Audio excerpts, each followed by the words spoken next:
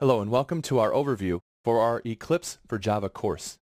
So in this course, we're going to be covering what the Eclipse environment is and how to use it. Specifically, we'll be looking at it in the context of programming in Java.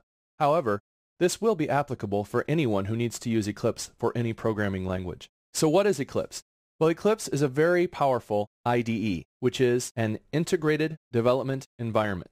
And so that means that Eclipse combines all the tools and all of the executables that we need together into one place, into one package, so that we can write our code, compile it, execute it, debug it, step through it, and in fact we can actually bring in third-party tools or other utilities by extending Eclipse and bringing our whole environment into one place, getting all the tools that we need specifically for our development. So why Eclipse? Because it does that for us. We don't have to worry about running Javec manually or Java manually. We can bring our JUnit testing tools into one place and run unit tests directly on our code.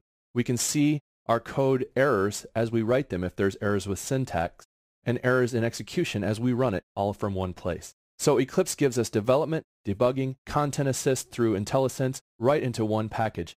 A very nice way for us to very easily write some efficient code. So who is this course for? Well, again, this course is for anyone who's a developer who needs to use Eclipse.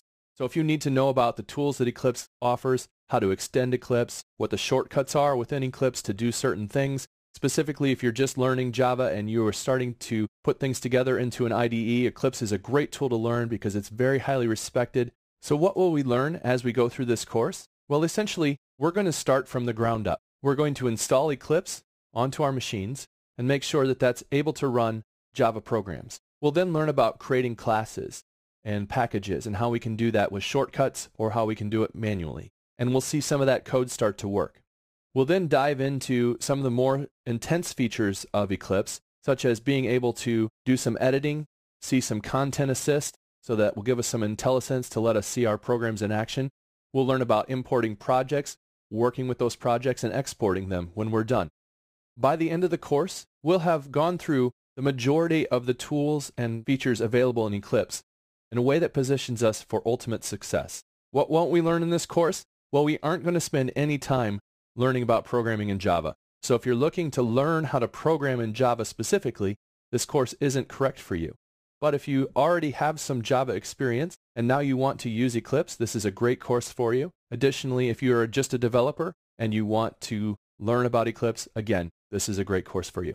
So I'm looking forward to working with you, and I hope you will enjoy the course and learn a great deal and come out of this knowing that you are now feeling like Eclipse is the best environment for you to do your job.